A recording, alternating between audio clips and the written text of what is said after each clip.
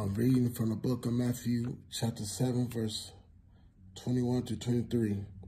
Not everyone that saith to me, Lord, Lord, shall enter into the kingdom of heaven, but he that doeth the will of my Father which is in heaven. Many will say to me in that day, Lord, Lord, have we not prophesied in thy name? And in thy name done many wonderful works? And then would I profess unto them, I never knew you. Depart from me, ye that work iniquity. I was in a deep sleep.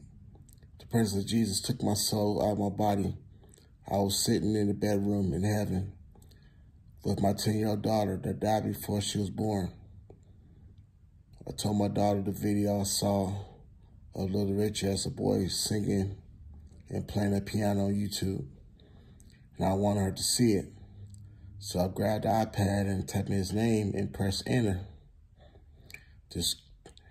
Then the screen became so black, I seen invisible images of his face throughout time. Then all of a sudden I seen Little Richard's great black soul appear on the iPad. He is looking at me with so much fear. I seen his black, hollow eye sockets grew big. He is screaming and crying in terror. I couldn't hear it, but I felt it in my soul. I was terrified. Then I seen black demons grab Little Richard and took him away. Then the presence of Jesus pulled my soul back into my body. I slowly opened my eyes, and I was scared, even to this day.